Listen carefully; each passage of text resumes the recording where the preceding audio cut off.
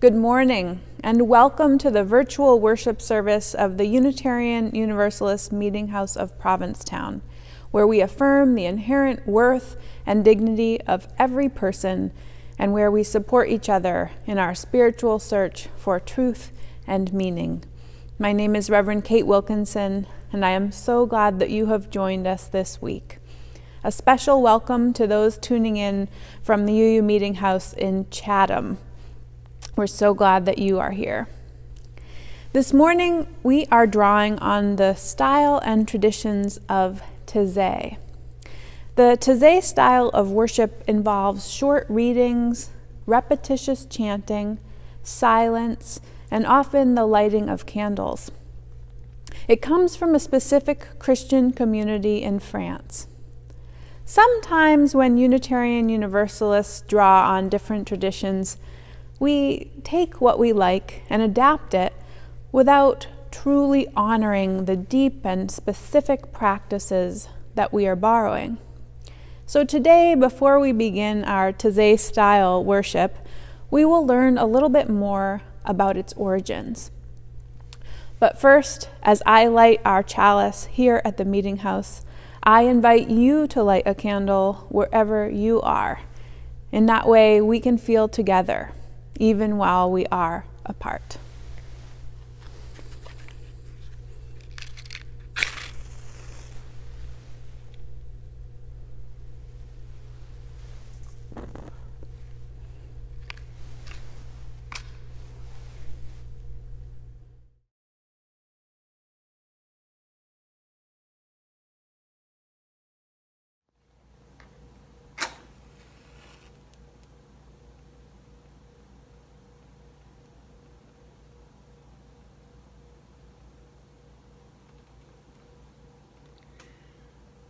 Let us worship with our eyes and ears and fingertips. Let us love the world through heart, mind, and body. We feed our eyes upon the mystery of revelation in the faces of our brothers and sisters.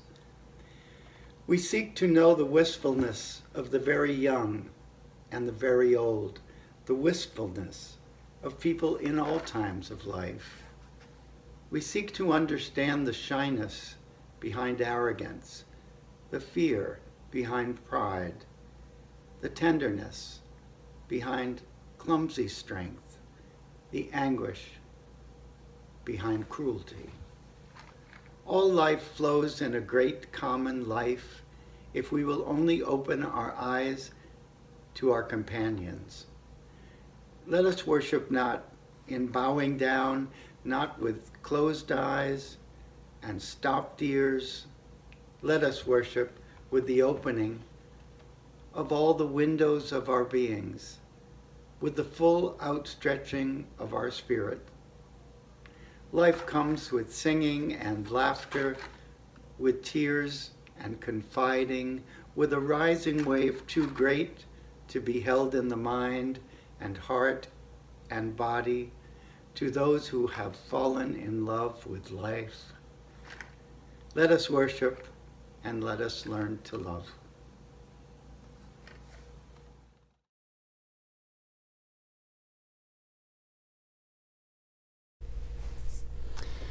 The Taize community is a beautiful spiritual sanctuary for people all around the world. But it was born out of one of history's darkest chapters, and its founder met a tragic ending. This is his story.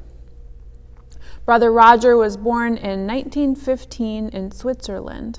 He had a French mother, and his Swiss father was a Protestant pastor.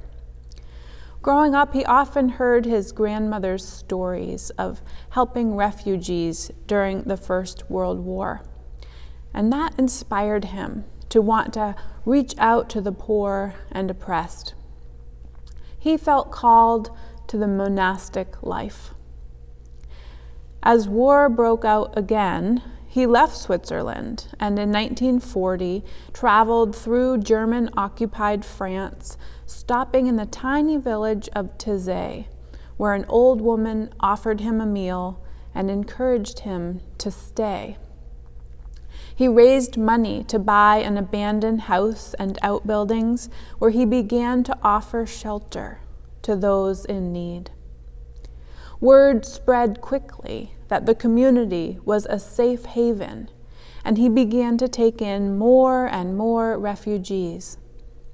There were some Christians, but many of the people sheltered within Brother Roger's walls were Jews, atheists, and others in great danger from the Nazis.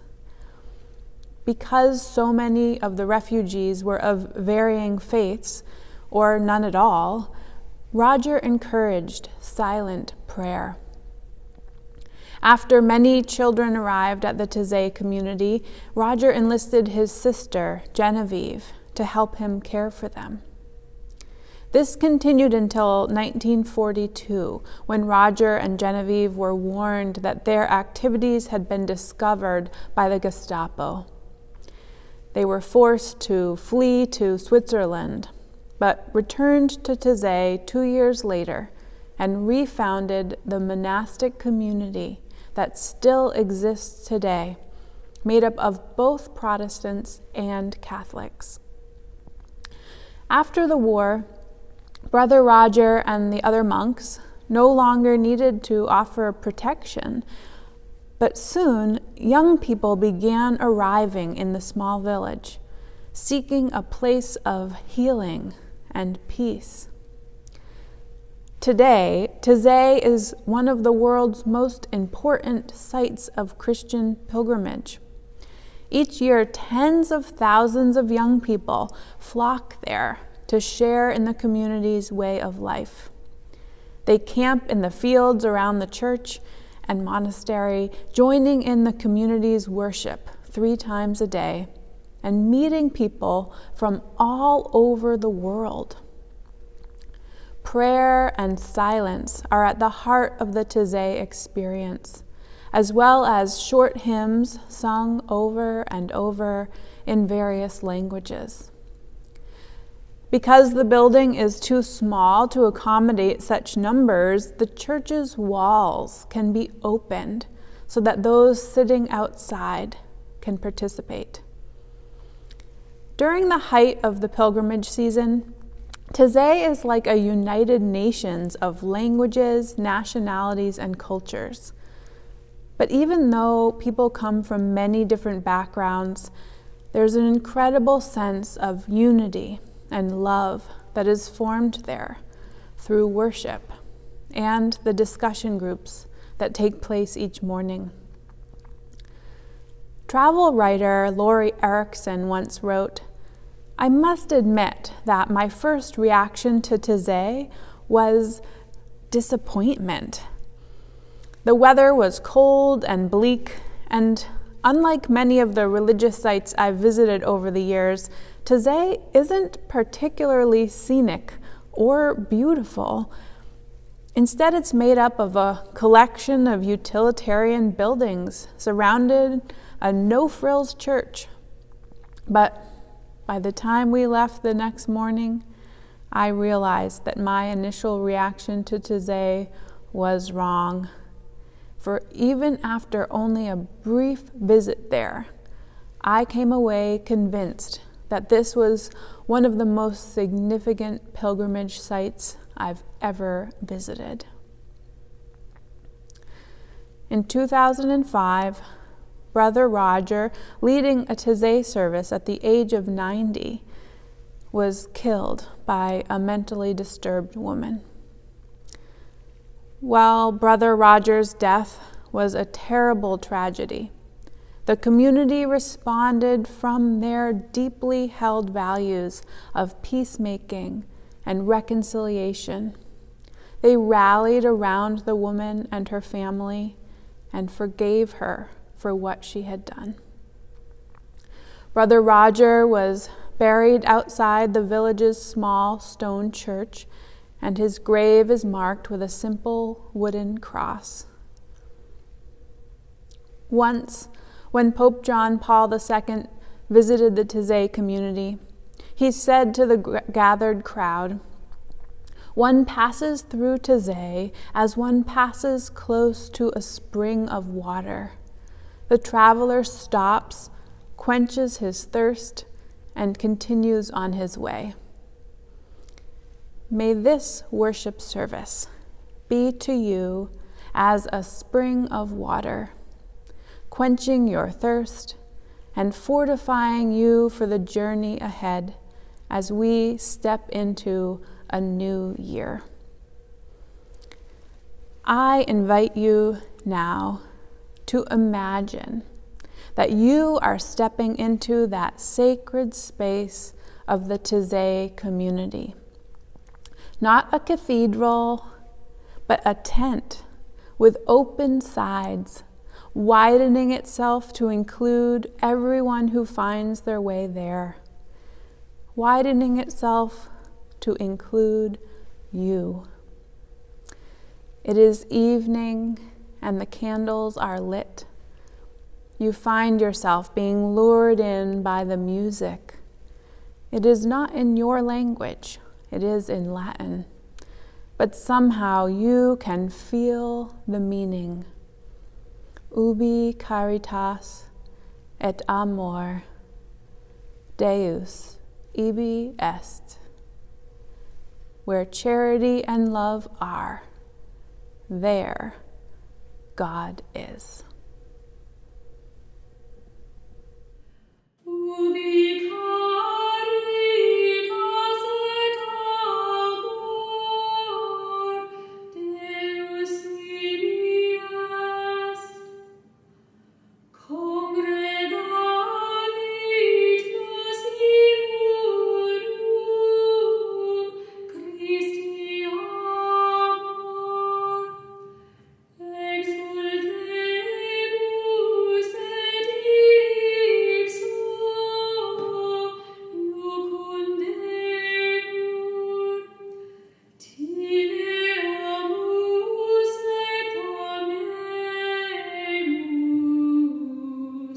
Deum vivum et ex corde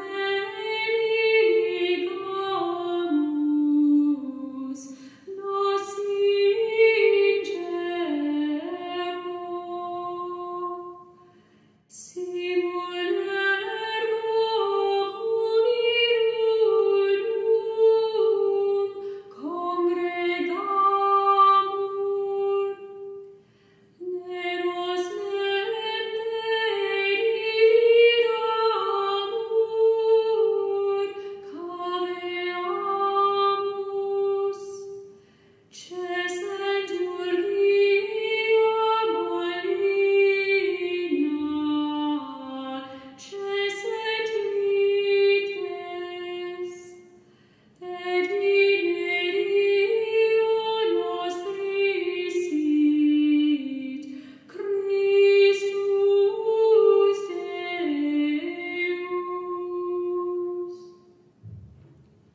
Simul quoque cum beatis videamus, gloriander ultum tuum Christe Deus, Gaudium cor est immensum,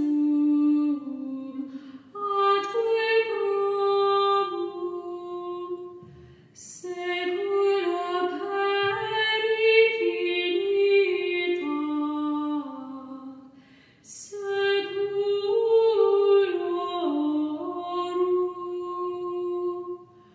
Amen.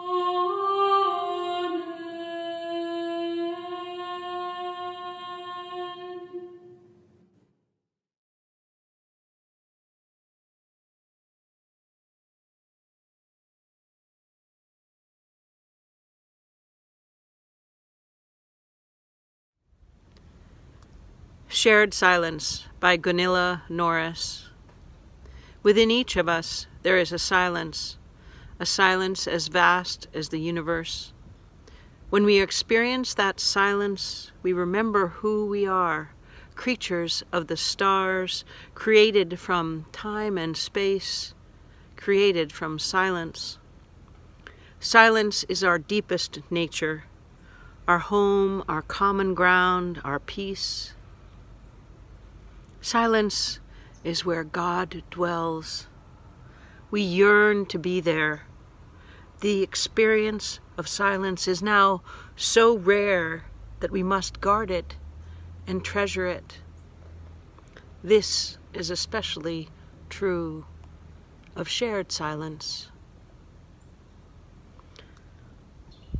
I invite you into a moment of shared silence now.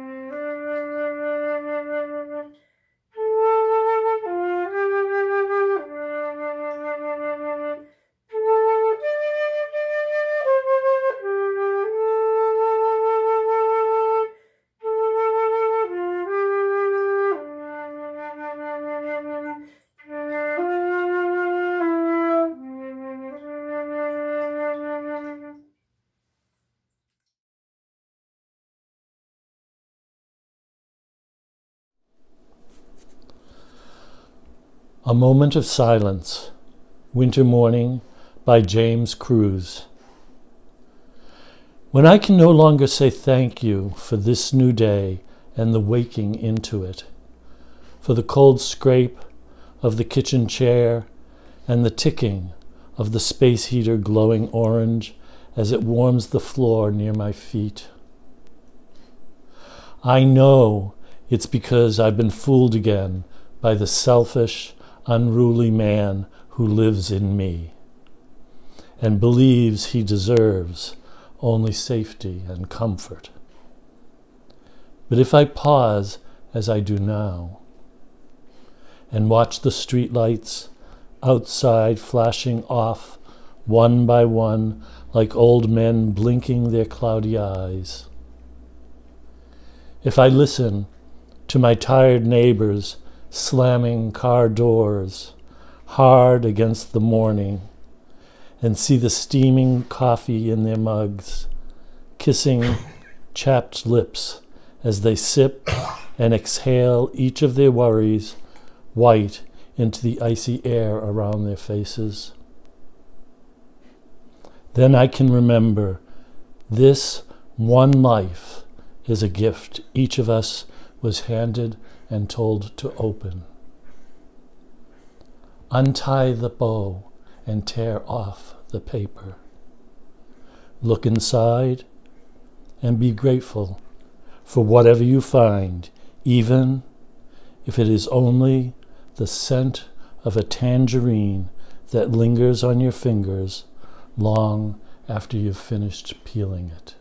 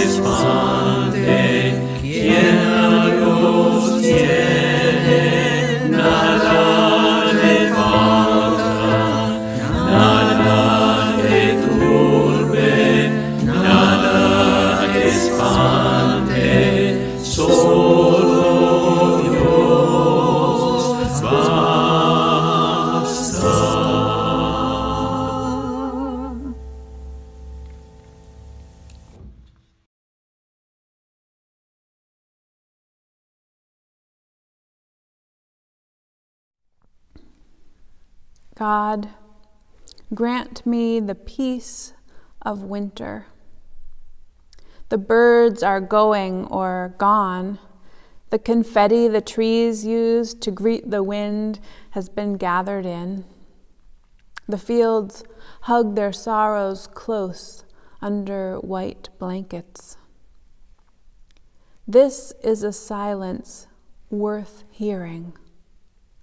A peace deeper than naming that attends, that settles in and sits by the soul. Chuckling at the antics of those mad siblings to and fro, watching them grow into here and now. God, the peace of winter to me and to those I love. Each field, each branch, each speck of mud, a testament larger than death itself to the eternal coming and being of things.